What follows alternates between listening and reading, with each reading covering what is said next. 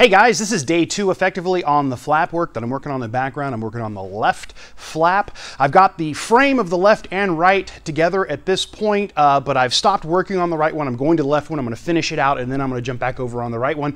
Mostly I got the frames all done, all the skeleton put together, and once I had all the parts and pieces exactly where I knew the mirror was correct, I stopped working on the right, put it aside, and then started working just on the left, and that's what's going on back here.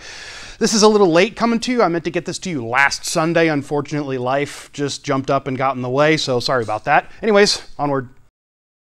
So I talked about previously in one of my former videos, which I'll put a link to it way up here, about a mistake I made when I was making this trailing edge, and that I had actually imparted a bow in the edge due to my table not being perfectly flat.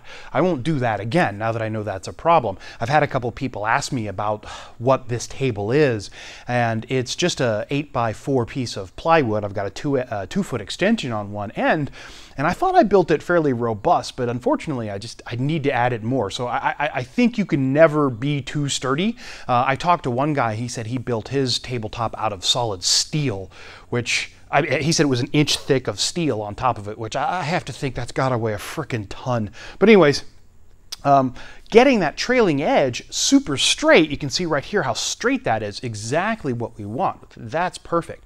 But what's important is how you drill that trailing edge. So you've got this piece that comes to a point on one and is wide on the other here. This is what goes between the two skins. The two skins come to it like that. Well, if you're coming at it and drilling your hole from the skin, it would be real easy to drill at it from this angle. The problem with that is you're going to drill through the other skin incorrectly. So when you drill, you have to make sure you drill perpendicular to the center line of this part.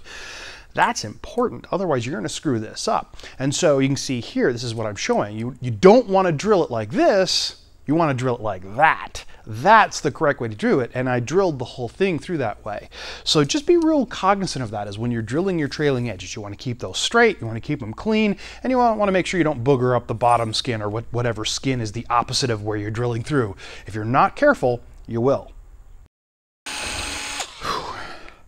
You know, it's times like this I really wish I had a lighter drill and a pneumatic cleco puller. There's a lot of clecos on these, and when you're just going back and forth and and putting them all in, and then you got to move them over to the next hole after you go through and drill them all, your hands you just kind of get to muscle failure. You get to a point where your grip strength is just not there anymore. And this drill is really light, by the way. I've tried bigger drills. My pneumatic drill, my air drill is actually heavier than this thing. This thing doesn't weigh anything, but still, after a while, it just wears on you. Drill bits. Drill bits are a lot like sandpaper. I have seen people use sandpaper to where it's no longer sandpaper, it's just paper.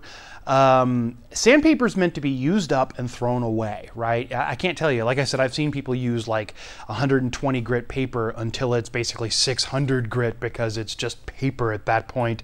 Don't do that. Same thing with drill bits. Drill bits get dull. They get dull fairly quickly. Now, this is soft aluminum that you're going to be doing most of this on, but they still get dull. And they're cheap, $3-4 for a number 30, number 40. These longer ones, they're a little more expensive, and you will use the crap out of them. Get several, right? I would say at least a set of 30-40s for each kit, maybe 2 or 3 sets. Like I said, Ace Hardware, Lowe's, Home Depot, wherever you go to get your stuff like that, Aircraft, Spruce, they're inexpensive. Get several of them. Don't try to use a dull drill bit. You're gonna want to shoot yourself in the foot. And if using a dull drill bit or using sandpaper that is just paper, if it's not effective, then all you're doing is adding a bunch of extra time. And that little bit of time over the course of years adds up. Get good drill bits, get new ones often. Washer wrenches.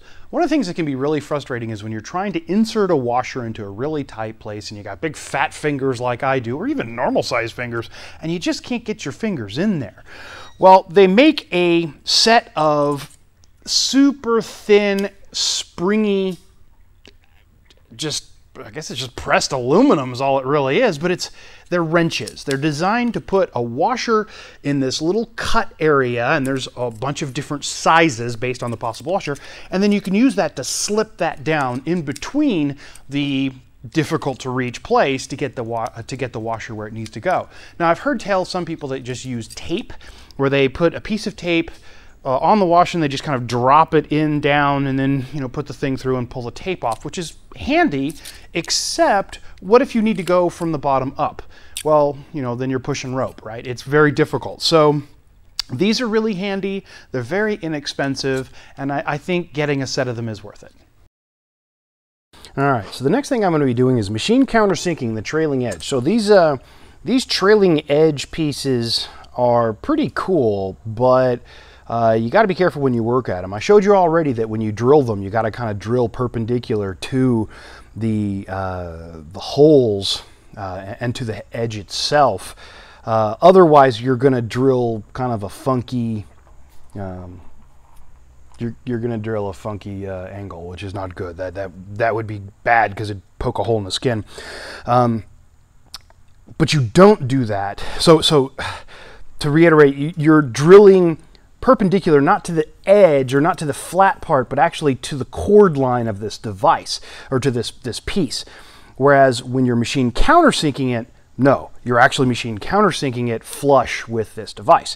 And to that end, I've got this plate, which really helps with that. I bought this online, I don't know where, but it's been really handy, and it allows me to put this, this edge in here and slide it along and line up these little holes with the big holes that are in this device to do a better machine countersink, and it basically keeps the whole thing flat and allows me to machine countersink all right here, which is awesome. The next thing I wanted to mention is you want to make sure you have your countersink cutter set to cut ever so slightly deeper than just for a rivet, because this is actually going to be under the skin, and so you want to have the skin sit down in there nicely, and then a rivet goes in that. And you're doing both sides, so you don't want to overcut, but you don't want to undercut either, because if you undercut, then your skin's going to kind of bow up a little bit on top of it. So you want to make sure your cutter is, I mean, just give it an extra mouse hair turn. I mean, just a couple of the crowns is all, just to get that little extra depth. And I find that works out pretty well.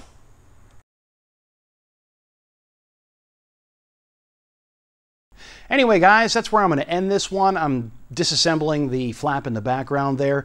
I just want to let everyone know, thank you so very much for being patient. Like I said at the very start of this, I had meant to put this video out last week for last Sunday, and just life got in the way. What do you do, right? If you like what I'm doing on this channel, if you do me a favor and click that thumbs up button down there and subscribe. And if you want to get weekly notifications of when I release these, hit the bell button. I'm not sure why that's a thing. And if you really want to support this channel and let me know you like what I'm doing, if you jump over to my Patreon page for as little as $1 a month, you can help support me and let me know that you like what I'm doing. Just think of it as buying me a cup of coffee over the internet. And by the way, you absolutely can build one of these planes. Vans has a whole bunch of different really cool products. And by the way, don't just look at Vans, but if you do decide to buy a Vans aircraft, if and when you submit your purchase, your first purchase for your empennage or something like that, if you use my builder number, which is in the comments down below, Vans will send me $100. You can do it. Again, it doesn't have to be a Vans aircraft. Look at all the other really cool options. Sling makes a good product. Van makes a good product. There's a ton of them. Do it. Build it. This is such a great process. It takes a long time. And yes, it is expensive, but it's infinitely cheaper than just going out and buying a plane. And in the end, you got a really cool product. Anyway, guys, I'll see you next time. Thanks.